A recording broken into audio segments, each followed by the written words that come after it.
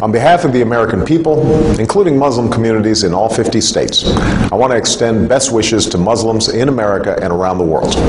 Ramadan Kareem.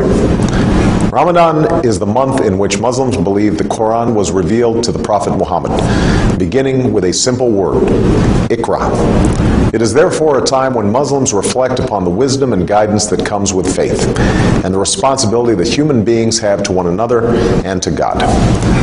Like many people of different faiths who've seen Ramadan through our communities and families, I know this to be a festive time, a time when families gather and meals are shared.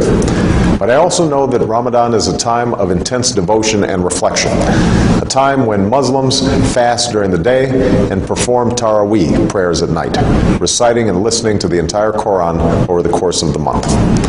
These rituals remind us of the principles that we hold in common and Islam's role in advancing justice, progress, tolerance, and the dignity of all human beings. For instance, fasting is a concept shared by many faiths, including my own Christian faith, as a way to bring people closer to God and to those among us who cannot take their next meal for granted. And the support that Muslims provide to others recalls our responsibility to advance opportunity and prosperity for people everywhere. For all of us must remember that the world we want to build and the changes that we want to make must begin in our own hearts and our own communities. This summer, people across America have served in their communities, educating children, caring for the sick, and extending a hand to those who have fallen on hard times. Faith-based organizations, including many Islamic organizations, have been at the forefront in participating in this summer of service.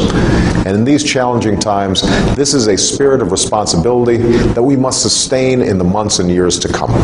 Beyond America's borders, we're also committed to keeping our responsibility to build a world that is more peaceful and secure. That's why we're responsibly ending the war in Iraq. That's why we are isolating violent extremists while empowering the people in places like Afghanistan and Pakistan.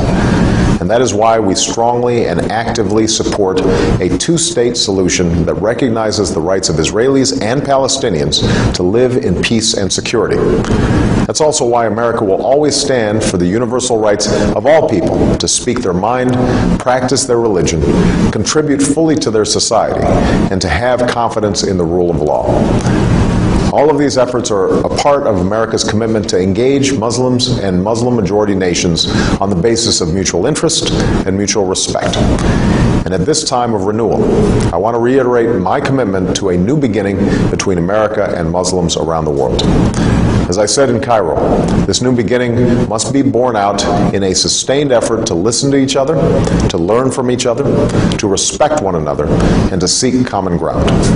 I believe an important part of this is listening. And in the last 2 months, American embassies around the world have reached out not just to governments, but directly to people in Muslim-majority countries.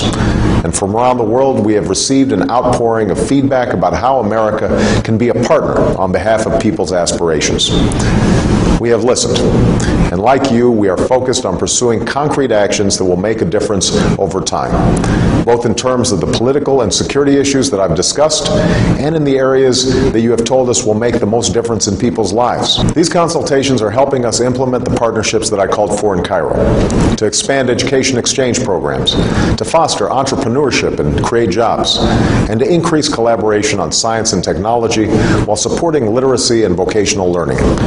We're also moving forward in partnering with the OIC and the OIC member states to eradicate polio, while working closely with the international community to confront the common health challenges like H1N1, which I know is of particular concern to many Muslims preparing for the Hajj. All of these efforts are aimed at advancing our common aspirations, to live in peace and security, to get an education and to work with dignity, to love our families, our communities, and our faith. It will take time and patient effort. We cannot change things overnight, but we can honestly resolve to do what must be done while setting off in a new direction toward the destination that we seek for ourselves and for our children. That is the journey that we must travel together. I look forward to continuing this critically important dialogue and turning it into action. And today, I want to wish Muslims across America and around the world a blessed month as you welcome the beginning of Ramadan. May God's peace be upon you.